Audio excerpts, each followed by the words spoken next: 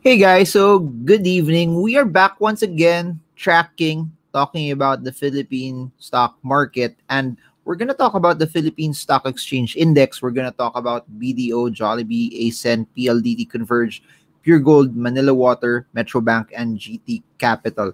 So it was another interesting day for the markets. However, the Philippine Stock Exchange Index closed lower at 6,973, although we saw it a bit intraday. Today hit the 7,000 mark. It closed down 3.38 points. That was 0.05%. Value turnover was decent, or excuse me, very relatively strong at 9.02 billion pesos. Now, looking at the charts, we are still reversing. We are still in the midst of the reversal that was going on. So whatever happened here from the breakout last May, it's still continuing. However, I want to note this though, that we are on the second day that we are seeing the Philippine Stock Exchange Index up above the 6947 support level. So please remember this. We have been mentioning the 6947 level as an area of resistance right now because of the breakout that happened yesterday. We are in day two of it above the 6947 mark. As of this point in time, also, all of the moving averages, 20, 50, 100, and 200-day moving averages, along with MACD, is confirming still that the market as a whole is bullish. It's confirming as a whole that there's no reversal signal yet as of this point in time. That being said, please do write this down. If the 6947 level holds itself as a support, the narrative still is we could see the PSEI attack two resistance levels, 7,086, which is the immediate resistance, then 733.96, which is the resistance that is that we could see, as that's the level that the PSEI hit at the start of the year. So two resistances, 7,086, then 7,333, which is the resistance when we started 2021. So right now, it's currently reversing. Right now, it's currently showing us signs of an uptrend. Moving averages and MACD are currently confirming its upward movement. Now, I want to talk about BDO. I think BDO is worth noting because for the longest time, for the past 16 months, I've talked about it that it really hasn't broken out from a sideways progression. That the 115 peso resistance level was a very strong resistance. But right now, for the first time, as you can see right here, it had a hard time going above this level. We finally have BDO above pre-pandemic levels already for the first time. And while all of that is happening, MACD is confirming its bullish move. 20, 50, 100, and 200-day moving averages are confirming it. It's still also similar to the Philippine Stock Exchange Index, reversing from a downward movement. But what's interesting about it is it's above the 115 peso resistance level. Now, please do write this down for quick traders. If the 115 level support will hold, possible area for it to go is the 128 peso resistance level. So from the past breakout to 128, it has legs to go up around 11.5%. If it goes higher and breaks past through the 128 resistance level, possible area for it is the 136.8 resistance. So that gives you around a 20% movement from the breakout of the 115 peso resistance. So what's interesting now to see is that BDO is above pre-pandemic levels. What's interesting now also is it started to show us signals or signs that it's already out of the sideways trajectory that we have for BDO. So current thing to watch out for, 115 solidifies as a level of support. Areas of resistance will be 128.04 and 136.79. For those who are joining us for the first time, my name is Marvin Germo. I'm a stock market trader and investor, and I talk about the top stocks that you guys requested via social media. Please do note this though, that no matter how much I talk about it here, please don't buy, sell, hold, or avoid any of the stocks that I'm talking about here. Please don't do that. Please don't buy just because it's talked about here. Please take the time to be able to analyze it on your own. This is not financial advice. This is me sharing information. But at the end of the day, it's about you learning to decide on your own, learning to study on your own, because at the end of the day, it's your money, it's your responsibility. That being said, let's continue. Next stock I'd like to talk about is Jollibee, which intraday today showed us bits and pieces of upward strides. However, there it succumbed to a bit of selling, and I want to note this also that because of that selling, as you can see right here, it went below the 210 range. So I mentioned this yesterday that 210 was a very, very significant resistance because we have not seen Jollibee go above the 210 mark. If you zoom out even further, the last time it was above 210 was somewhere around January 2020. So for the first time, sana, it went above that particular level. But today, it succumbed to selling, and the selling made it go lower than the 210 mark. So currently, though, it's still in the midst of a reversal. MACD is still bullish. 20, 50, 100, 200-day moving averages are still bullish. It's still out from the downward trending slope that it broke out from. However, from a short-term perspective, this is how we could possibly see it, that it must go above the 210 mark right here for it to have any significance of it actually going up. So very, very important area for you guys to watch out is the 210 level, because if Jollibee does not stay above the 210 mark, then possible retracement levels for it is it could go back to 201, which is a short-term resistance, and then 189, which is another medium-term resistance, which it revisited no last at the start of June 2021. So please write this down. Jollibee goes back above 210.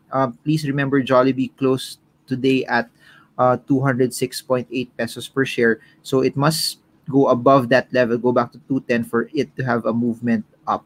So if it goes above 210, current range that it could move is 210 support, 234 resistance. Failure to go above 210, retracement will be 200 and 189 pesos per share. Now, to more exciting news, let's talk about ASEN, because ASEN is still in the midst of a breakout. We are on the second day of it actually breaking out from a level of resistance. Please remember, ASEN's resistance was 7.94, and as long as it stays above that level, the breakout will actually still stand. So very, very important for those who are looking at this from a quick trading standpoint is as long as 7.94 will hold, the progression up will still stand very, very much. So good signs. Sorry, not the second day. It's actually its third day. If you allow me to zoom in, you'll see it here that it's a third day above this level. So should there be any correction, should there be any sell-offs over the next few days, as long as 794 will hold, the upward trajectory and even the breakout for ASEN will pretty much stand. Now, that being said, let's transition to PLDT. PLDT today was sold down. As you can see right here, there's a very, very large and massive candle for PLDT. It closed today somewhere around, let me cross-check, close today at 1,281. It's down 2.06%. Value turnover is 258 million. And it's a recipient of it failing to break out the 200-day moving average, which is around the 1,332 resistance level.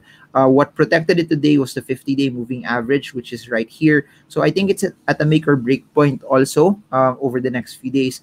MACD, though, is showing us a change in direction right here, which is confirming this downward movement. So that being said, I want to mention this. If the 1,279 level does not hold, then we could possibly see PLDT retrace back here, back to the 1,200 mark. If it bounces off that, then it will challenge the 1,332 level once again. And that will be a make or break situation, because if it doesn't break out from that, then we just see it move and consolidate sideways. But if it breaks past that level, then we could see some interesting strides, as it could possibly attack and go to the 1,460 peso mark. So again, support for PLDT are right here, right now. 50-day moving average 1,279. Resistance is 1,332. Failure to hold the 1,279 level, it could make it retrace to the 1,203 mark. For those who are curious about what I'm talking about right here, all of this is under the School of Thought of Technical Analysis. We have a seminar coming this July. It's 2 weekends, Saturday, Sunday. It will be half days, where we're going to talk about most of the things that I'm discussing here: candlesticks, support and resistance analysis, trend analysis, moving averages, MACD, ADX, Bollinger Band, parabolic SAR, Fibonacci retracements, and so much more. So if you want to join us and you want to learn about this, it will be via Zoom, it will be online. So if you are from different cities outside Metro Manila or from different countries, you can actually join us at the convenience of your home. So links are in the description below. So next is I want to talk about Converge. Converge is also a similar stock that's also pushing higher and it's breaking out. So as you can see right here, as it broke out from the 20.37 resistance level, it's 4 plus days already above the breakout of the 20.37 mark. MACD, 20, 50, and 100-day moving averages are supporting its bullish move.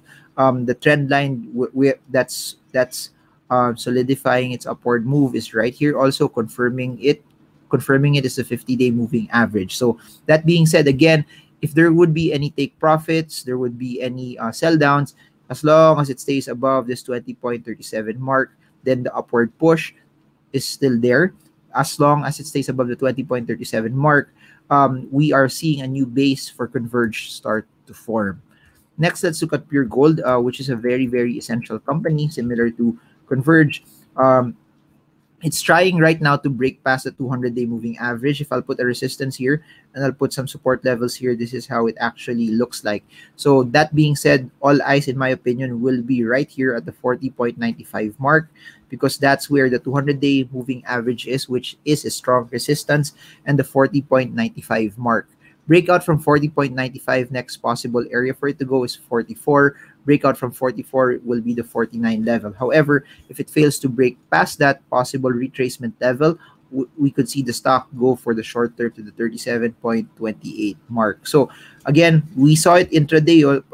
You see the wick here. There was a short term, at least daily high here, but that as it hit this level, it got rejected via this resistance that I plotted and the 200-day moving average. So again, please write this down. Breakout from this level of resistance, 40.95. Failure to break out from it, we could see a retracement either here, 39.23, or here, 37.22. But a breakout from that, we could see it go to the 44 peso mark. Now, Manila Water, very, very interesting, because as you all know, it dropped a few more than a year ago because of the issues that it had with the current administration. But now we've seen confirmation already that it's Razon running the show, and there seems to be no problem from it from an administration standpoint, and the contracts look to be very, very interesting that it's standing as well. MACD is bullish, showing us also momentum upward. And for those who attended their Stock Smart sessions, you know how significant this is. Breakout from 20, 50, 100, 200-day moving average na kumpul-kumpul with large candlesticks attached to it. And then if I'll put the Bollinger Bands here, you can see it.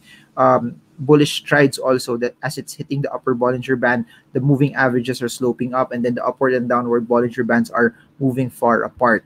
That being said, for the first time, it has broken past the 17 peso resistance level, a range that we have not seen it do since this time, which was around November 2019, which was also the time when it had a lot of issues with the current administration. So that being said, if 17 solidifies itself as an area of support, meaning the breakout is valid, possible areas for Manila Water to go is at 18.44 as a level of resistance, then 19.55. So it's nice to see, that we're seeing some stability also, because this is a very, very important utility, especially for people like us that are from Metro Manila, and we want to see it also prosper as a Filipino that's using its services. It's nice to see some stability in that front. So, but from a tech standpoint, failure to break the 17 level, then we may see it reverse back and just consolidate within this range again. But if it breaks out as supported by MACD, as supported by the Bollinger Band, as supported by the breakout from the 20, 50, and 100-day moving 100 and 200-day moving average, then we could possibly see it go to 18.44 for the short term, which is where the resistance is. I hope you guys are learning. We're down to our last two stocks. I hope that this is something that's very, very helpful for all of you, because again, at the end of it all, the reason why I keep doing this is I want to educate Filipinos that you get to use the capital markets as a way for you to be able to earn, as a way for you to be able to use your money to work hard for you. Now, very interesting. Metro Bank earlier this year went down primarily because they gave a very, very large amount of dividends. After giving those large amount of dividends, we saw it start to retrace down and go down. But that being said, also, one of the reasons, in my opinion, that it went down was it failed to break out the 51.65 resistance level, and it started to just consolidate from that particular point in time. So what we're seeing right now is Metro Bank just bouncing off the support level, and I think its current trajectory will be somewhere around here to the 51.65 mark. So if you are trading this, watching this, look at the 51.65 level, because if it fails to break out from that, then it would just maybe just move around this particular range once again. But if it breaks out, and if BDO is an indicator for it that we're seeing banks start to break out, possible targets or possible resistances is here 55.98. Then the next one is at the 61.04 mark. So currently it's sideways, all eyes on 51.67. MACD 20, 50, 100, and 200-day moving averages, though, are currently bullish. Lastly, let's look at GT Capital. By the way, if you have more stocks by request, feel free to DM me in Instagram or put it in the comment section below. And maybe tomorrow for the next videos, we're going to try to make more for all of you. Okay, so GT Capital, as you can see right here, it's breaking out of certain ranges. It has broken out already of 548, 571. Its current range that it's trying to break out on a current resistance is at the 615 resistance level. Failure to break the 615 resistance level, then there may be a retracement here back to the 571 mark. But break out from the 615 level, then it may have the legs to go to the 670 resistance level. So that being said, please watch for 615. 20, 50, 100, 200-day moving averages and MACD are bullish. Bollinger Bands is also bullish. But since this is a resistance level, you could see also portions of people that may actually take profits from this. But as you can see right here, it's trying to build its own upward trending slope as well. So breakout from 615, possible resistance is 670. Failure to break out 615, possible support is 571. But the trend, moving averages, and MACD right now are all bullish. So we talked about the Philippine Stock Exchange Index. We talked about BDO, JFC, Manila Water, Metro Bank, GT Capital, all of which had different movements. But let me know, what are your thoughts right here? Did this charting session that we have help you? Put them in the comment section. If you have questions, feel free to let me know. I'll answer it via Patreon, Instagram, or the comment section down below. And if you want to invest in Forex markets, we have a link. I'm starting to try Forex markets also. We have XM. What's interesting about XM is that when you open an account with them, you have free $30 and they have a promo for June 2021 that whatever amount you deposit, maximum of $500 they will match. Meaning, if you deposit $250, they will give you $250. So just by that alone, during the promo period, you've already doubled your money, and it's real money that you can actually use also for trading. So please remember, the maximum amount is $500. If you deposit 500, you get 500, so you get that free. So that's for Forex. For stocks, we still have Go Trade. $1, you can open an account, you can buy US stocks for $1 only. The code it's invite only, so the only way for you to be able to buy US stocks using GoTrade is by using the code that's provided below. So check it out below. Then for those who want to try the cryptocurrency markets, check out Binance. They're the largest crypto exchange in the world, and I'm starting to use hardware wallets already. Check them out. It's one way for you to protect your cryptocurrencies. I have one new one below. I'm gonna maybe try to make a video about it over the next few days, but just check it out.